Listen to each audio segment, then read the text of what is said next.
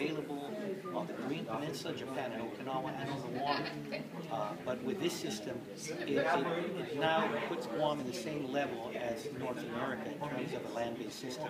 The message I really have here is the Obama administration and the Defense Department have been there to look out for the needs and the security issues of Guam. We're hopeful that this message can be sent to Senator McCain. If you all recall, this system, this land-based system, was incorporated in the original plan for the realignment of military forces in Guam. But unfortunately, because of obstacles such as Senator McCain, there has been this delay. And now it has been put in an emergent situation as a result of these threats made by North Korea. This wasn't budgeted.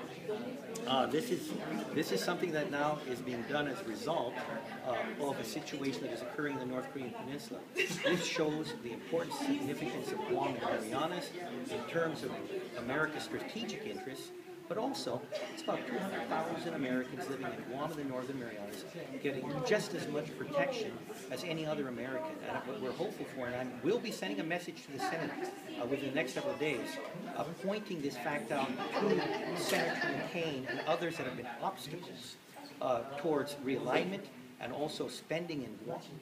I'm thankful again to the Obama administration. I'm thankful to the Bush administration that where this initiative moved forward, and I'm thankful to the House because they have showed this support. It has been the Senate from day one that has been an obstacle towards getting again investments into our island, and particular to this defense system that is now being put in place. Okay? So basically you were actively part of the conversation with I have been in discussions with the Defense Department, with Homeland Security, and they have been briefing me on all the security measures that are available for Guam, territories, U.S. territories in the Pacific, as well as the capabilities of North Korea. You assured us in a prior report that we were adequately protected.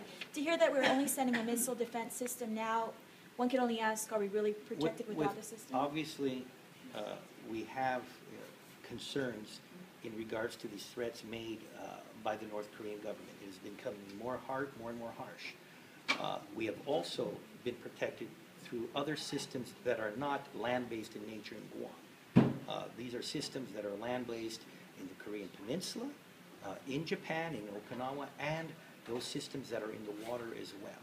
So there has been a blanket over Guam. This is one more system that is a system that we feel is important, and we feel that it's important to be permanently based, as was originally planned with this realignment of forces in Guam.